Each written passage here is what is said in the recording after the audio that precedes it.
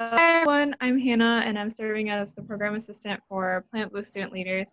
So this year we have 13 Plant Boost Student Leaders who will be purification and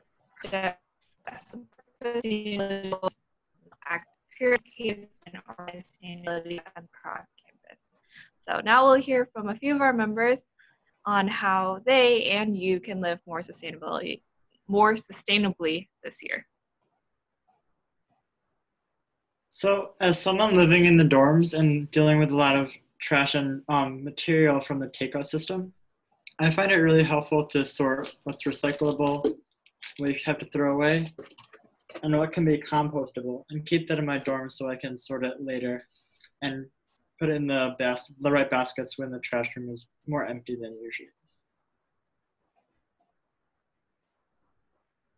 Hi, I'm Mavi. To kind of echo what Reese said, we know that extra safety measures in our dining halls have increased the amount of carryout packages that students use daily. And we just want to let you know, just in case you don't know, that most of those materials are compostable. So just make sure to clean up after yourself and look out for compost bins when you're finished using the packaging materials, and sort your waste accordingly: trash, compost, or recycle.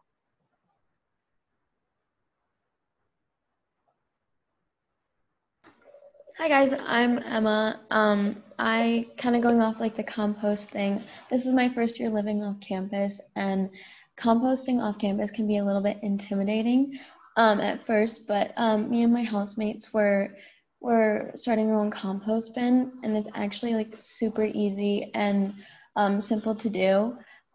So if you're living off campus, I think it's a really fun and easy thing to do. Well, like thinking about the environment and eliminating food waste. Hi all, I'm Izzy and I'm in my second year here at U of M. So I've had some time to think about what sustainable dorm and room decor looks like. And this year, one of the things I'm most excited about are colored LED lights that I've put up all around my apartment. These LEDs are well known to be a good friend of the environment with their strides in energy efficiency, but they also have certain components that inspire high intensity and a beautiful range of color. And for me, I know that my environment is super important to how I feel and act. So with long days, remote work, these LEDs can really help to revitalize and refresh my space and mood. So pro tip too, I suggest buying them with a remote, so it's a lot easier to turn them on and off when you're leaving or using the room. Hi guys, I'm Steve. I'm living off campus for the first time this year.